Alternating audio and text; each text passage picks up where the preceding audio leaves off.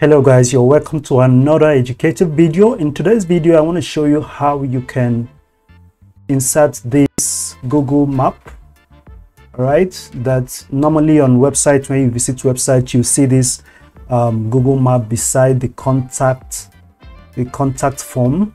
It's a standard thing most people do, so you can use this to get direction to the business address and all. So I'll just show you how you can do this on your website or the website for a client. All right, so the first thing, of course, if you find this video useful, remember to like it and drop a comment. Tell me what you think about it, and also subscribe to the channel so that you can get more. Liking the video will make YouTube display it to other people like you who may be seeking for same solution. So let's get into it without much talk. The first thing you need to do is to go to the Google Maps platform. So I'm just going to go. Google Maps platform is google.com/maps. I'm going to reload that. Once you come here, by the top left hand side of the map, you're going to see a place to search for a business or anything. Okay, so if it's an already registered business, that's a business that has a Google My Profile registered, all you do is search for the business here. So I've searched for this particular business before. There's Wall Street Forex. You can see is there. So if, for example, is another business, you can just click on it. The address will pop out. So for this, we're just going to use this Wall Street Forex. All right, so next thing I needed to do is to click on this share button. Now there are two buttons here. One is a link, and then the other one is the embed button. All right, so there is an embed for small size, there's an embed for medium, there's an embed for large, and then there's an embed for custom size if you want to customize the size. But I'm just going to leave it at medium. Then you will see that there is a link, an iframe link here provided. All right, so I'm just going to copy this. I'm going to move over to my code now, and I don't want my face blocking that, so I'm going to turn off my camera. Copy the link or the iframe, so I'll minimize my browser and open up my code editor. So this is a code editor that already contains my code, and of course there's a contact form above, contact form component, and then there is the div that contains the iframe.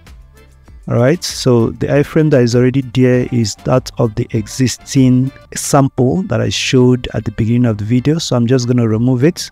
Okay, so now you can see that the map is no longer showing beside my contact form, so I'm going to just paste the iframe in my div. So I'm using Tailwind CSS. That's why you are seeing the class name look like that, in case you are a stranger to Tailwind CSS. It's a nice one to learn. So but I'm just going to paste the iframe. Now that I've pasted the iframe, now you can see is a long line of code, but you can see there is an ESLint error or warning that is showing there. That's that yellow underlining showing. Now it's showing us that iframe should have a title. All right, so I'm going to put a title. It could be, the title could be anything. It's just a string, it doesn't really matter. So I'm going to put Google Maps embed, and that's it. Then let's look at the rest of the code. So you go down, you're going to see another warning. That's where you see style equal to border :0. Now you are going to see the effects of this. I'm not going to remove it yet, so you see the effects of it. I've saved my code, open my site again. Now you can see the site is blank. I'm still on my local host, so my device is still my server, but you can see now that the site is blank. All right, it's giving us an error. I don't know whether this will happen when you're working on a vanilla JavaScript project, but this is a React project. Now when we go ahead and remove that style equal to border, delete that, you're going to see that this has been resolved. So the reason why that happened was because of that style property that was on the iframe. So now you can see that with this, users can click on the directions button to show them directions. All right, let me reload the page. All right, good. Now users can get directions to the business address, and then they can fill out the form also. Now that is how you get to do this. Right here you can see height and width.